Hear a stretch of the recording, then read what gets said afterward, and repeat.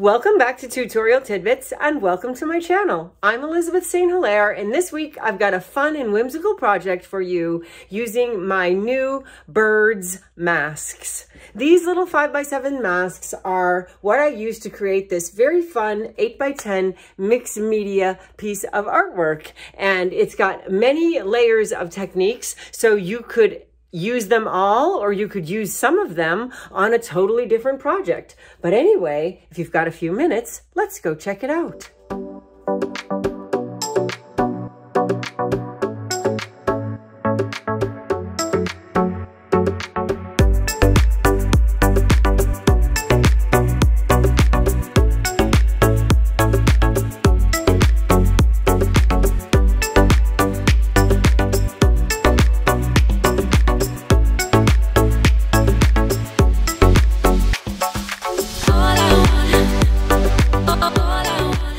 Welcome back. So today I am going to use again the Deco Art Triple Thick Brush On Gloss Glaze. You may remember I did a video on this a couple of weeks ago and I applied it in specific areas and I really enjoyed working with it. So I did a little thinking and experimenting and thought about other ways that I could use it. So today I would like to use it as a resist on a mixed media background that I'm going to put some of my birds masks on to create a cute little piece of art. So I will get to making ghost prints with the birds masks in the second phase, but in the first phase, I'm building this mixed media background.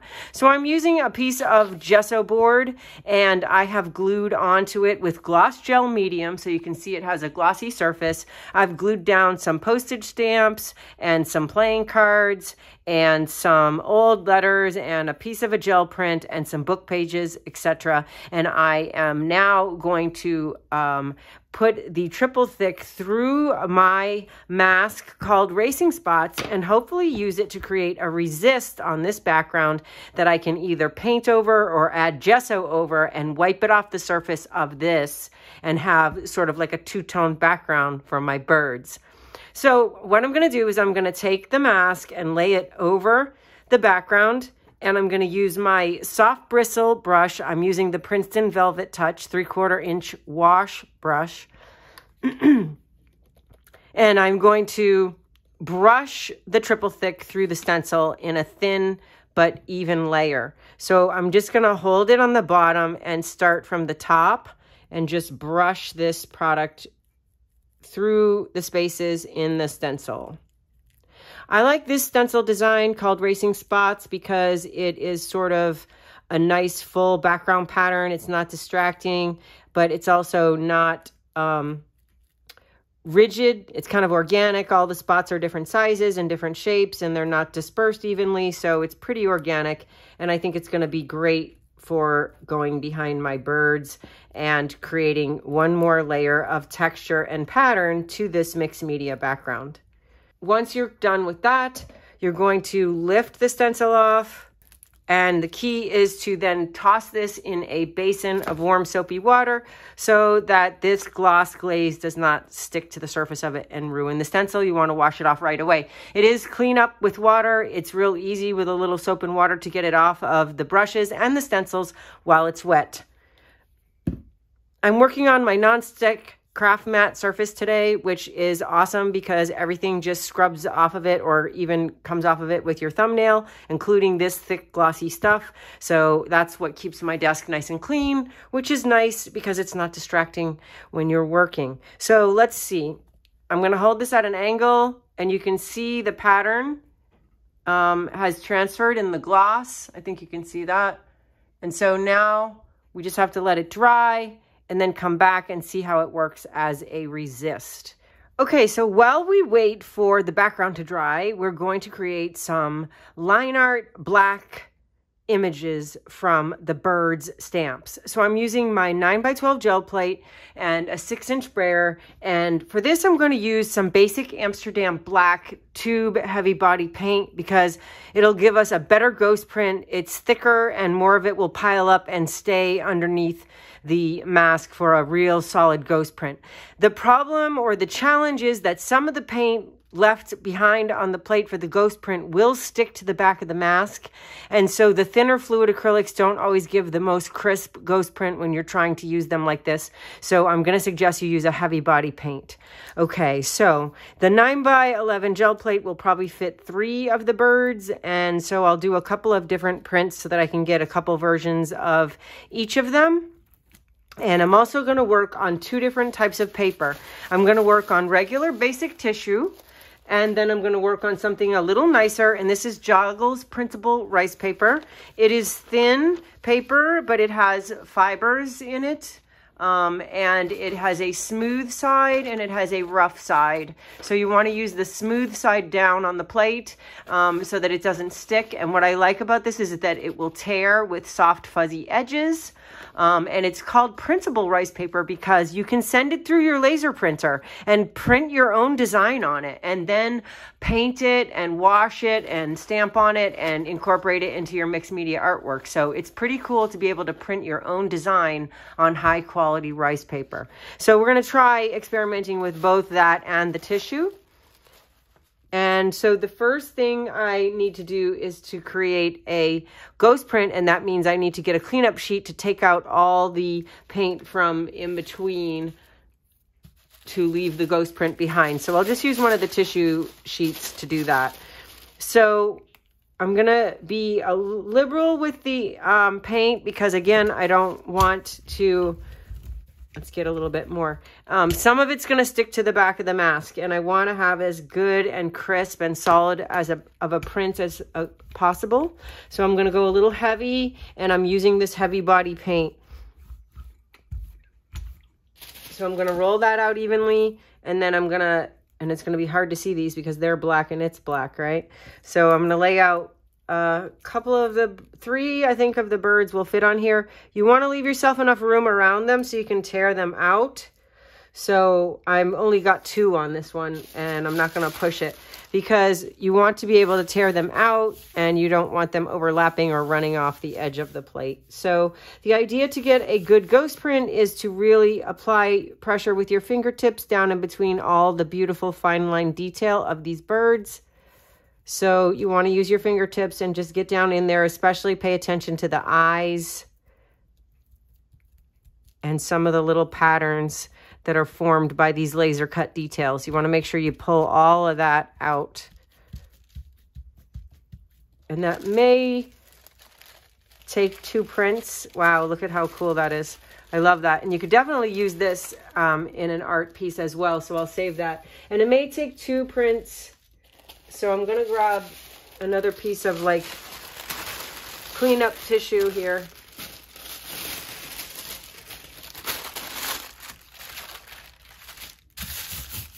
Try to get the rest of the paint out of the spaces and off of the plate.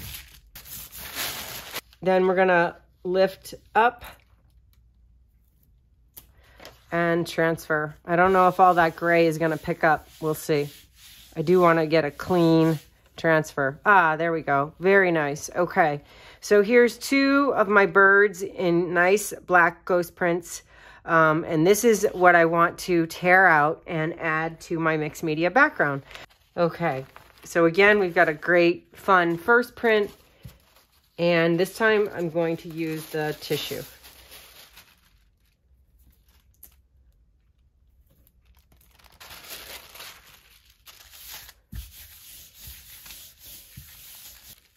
Beautiful. Really nice detail.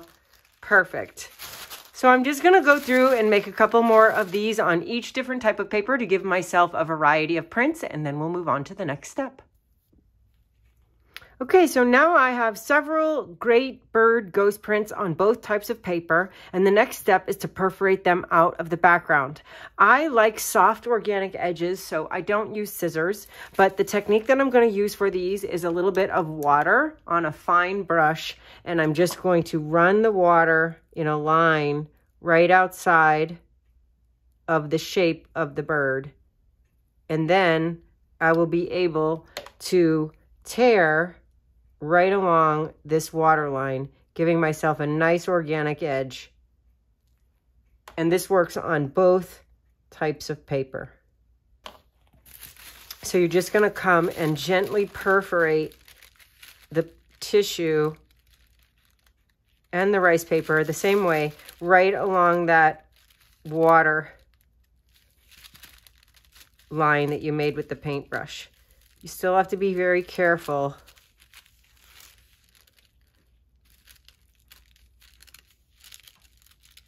I lost the tip of the beak there because I had too much water.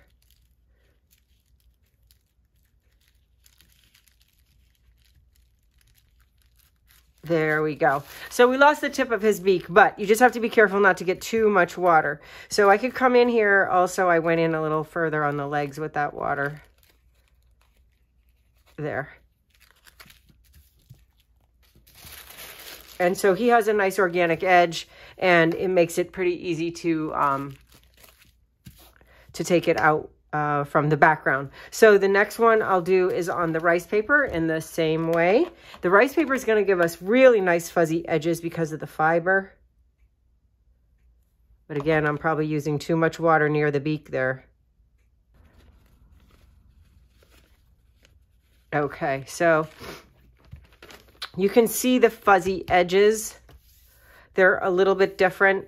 The transparency is also a little bit different. This one is going to be, I think, a little bit more disappearing of the tissue when you glue it down. And this one, I think, may stay showing a little bit more. But I love the fuzzy fiber texture edge of this. So each paper has its pluses and minuses and its different properties.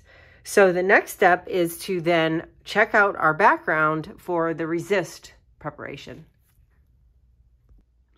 Okay, so this application of the triple thick over the gloss gel medium is not providing enough contrast for the resist, and I was a little bit afraid of that. So the issue is that the triple thick is glossy and the gloss gel medium is glossy, so the paint is sticking to them equally, and when I go to wipe it off, I'm not getting a resist because I've got a glossy surface on both ends.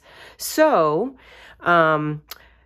I am showing all the trials and tribulations of this process in the video because I hope that you can learn that way and understand that every time I try something new doesn't mean that it always works. So I've got some fine pumice gel. This is going to provide a matte, toothy texture that will contrast with the triple thick gloss glaze, and I think that's what we need. I think you could also do a matte gel medium over the whole thing so that you have a combination of matte and gloss.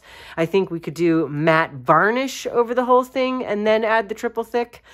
Thinking that this might give me a little bit of a toned back of the background because it's going to be slightly gray in color and it's going to add a gritty texture. So I'm going to take a little bit of that and brush it over the surface. I'm adding a little water, and because it's a little thick, it's been in the heat for a while.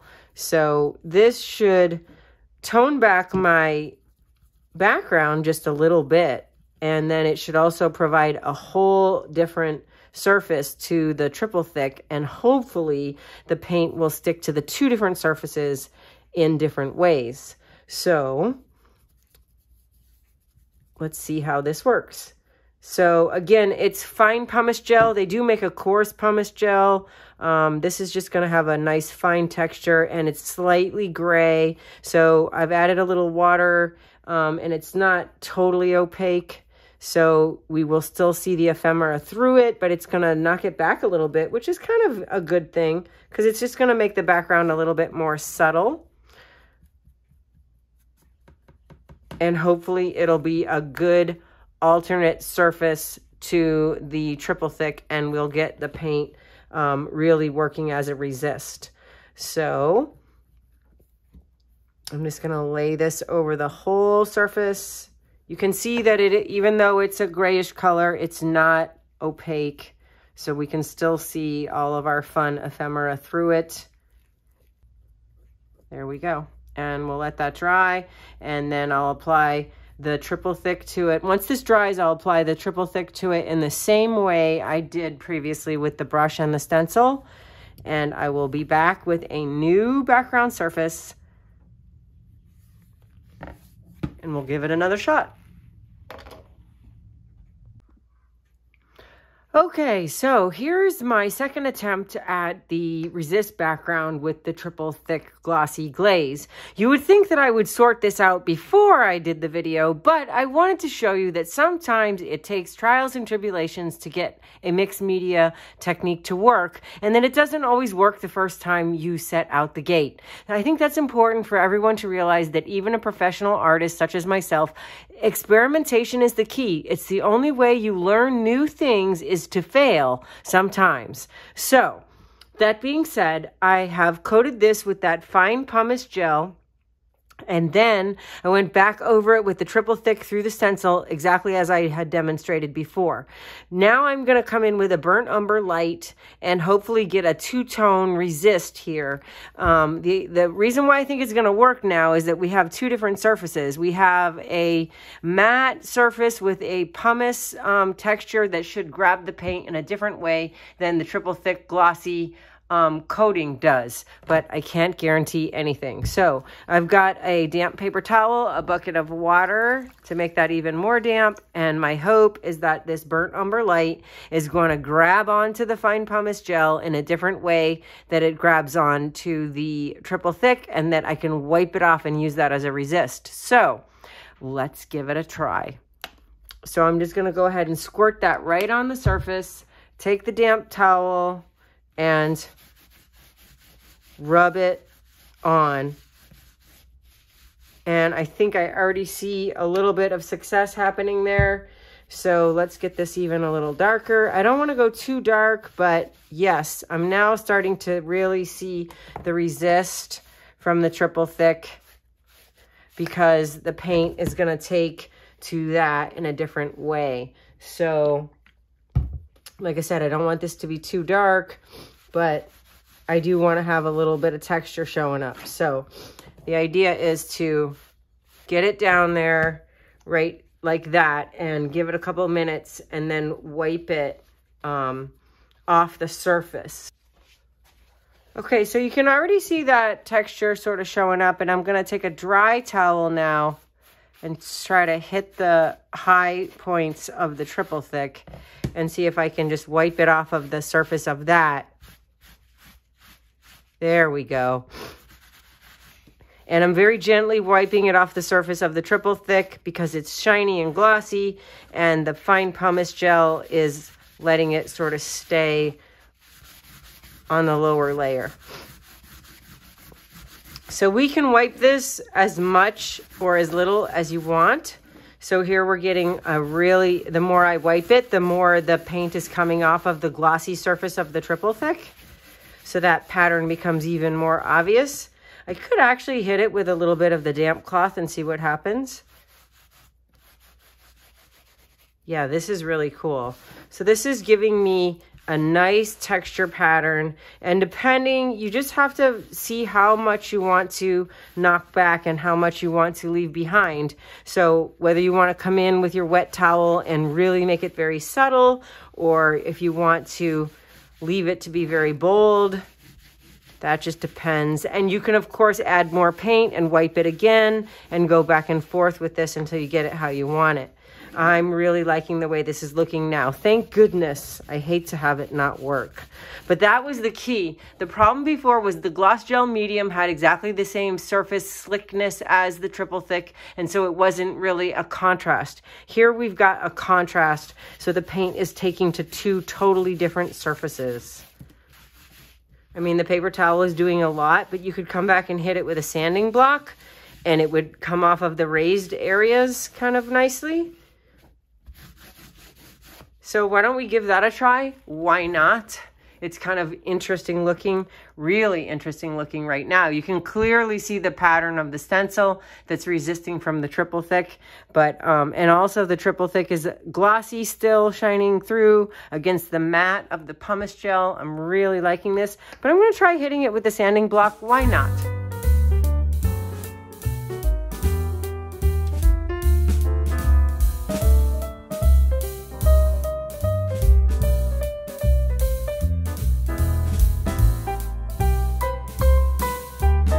Okay, so That has removed just even a little bit more paint from the surface of the triple thick. I'm going to hit it again with my wet paper towel to get the dust off. That's kind of a really neat effect. There we go. So we've got this great kind of texture over texture, and the sanding down has given me even more texture. So again, the sanding is giving some beautiful texture, and it's also reinforcing the triple thick through the stencil, but it's giving me some nice scratchy texture. This is turning out to be a beautiful mixed media background. It's working well because I'm on a clay board or a gesso board. This is a hardboard panel, so it really allows me to sand and work down through the layers that way. So it's giving me some beautiful texture, and I think the birds are going to look great on top of this.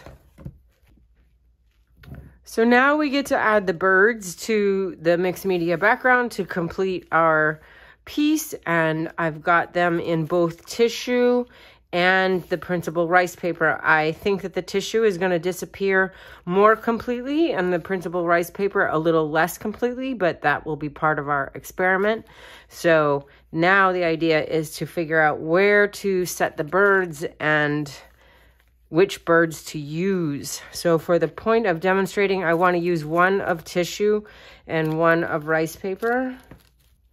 And we'll call it birds on birds, or bird on bird birds, so he can stand on top of this one. Okay, so we're going to put Carl down first, and I'm going to run him off the left-hand edge, and this is the rice paper, the printable rice paper from Joggles. I'm using Liquitex Gloss Gel Medium and my Princeton Catalyst number 8 short handle filbert brush, and this is the only brush I use for glue with collage.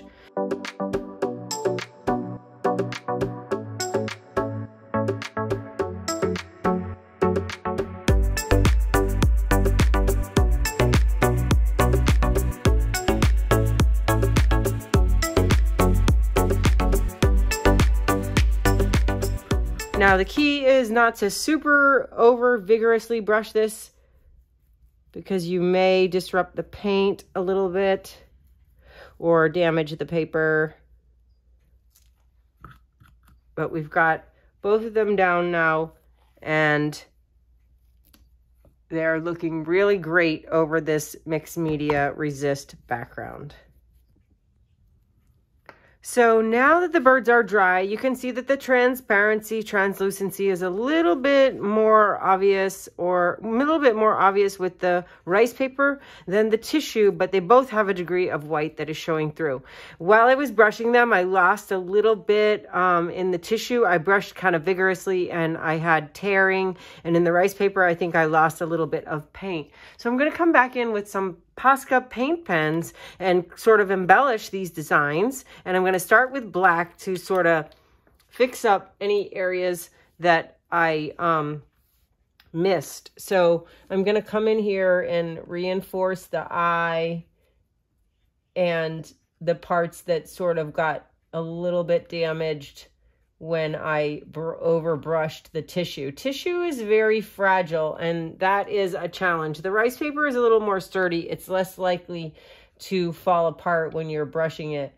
But it's kind of fun to come back in here with the marker and just sort of add back in some of the detail that you may have missed. And then also we can add color to it, or we can leave it black. We could keep it monochromatic and add earth tones to it, or we could add vibrant color to it.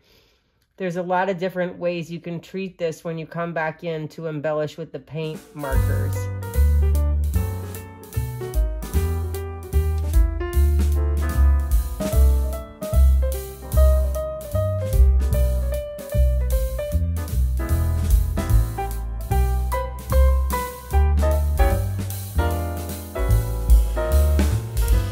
So there we have both birds sort of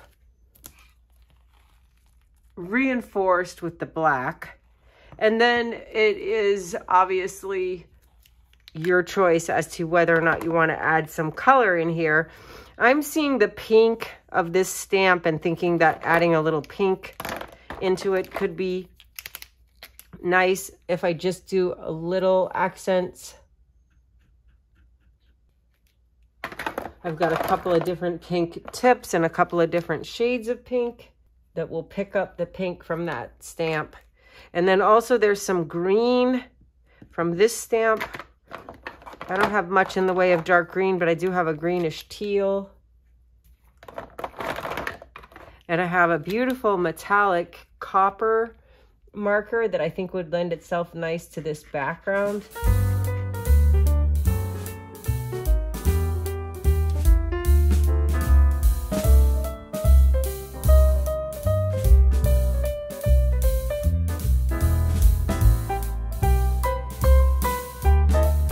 And this is exactly the technique that I used to create these birds in a previous video as cards. So I will link that in the upper right hand corner, that video on how to use the birds with Posca pens to create some fun little die cut cards. But I'm really liking the way these colors are matching sort of with the background.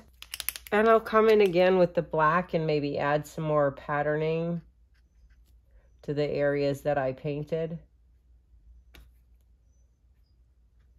Or reinforce the lines, because the Posca pens are opaque. So if they go over the lines at all, you may want to bring them back with the black. And there you have it. A super fun way to create bird on birds on a unique mixed media background. Lots of layers, lots of techniques, and lots of fun. Well, happy Friday, and thanks so much for being here. I hope that there is one layer or another that was utilized in this piece that you can use in your artwork. If not one of them, maybe all of them. So I look forward to seeing you back here next week. Please consider subscribing either via YouTube or via my blog. The blog link is in the upper right-hand corner. I think it's the other right-hand corner. Anyway, thanks, and I'll see you again next week.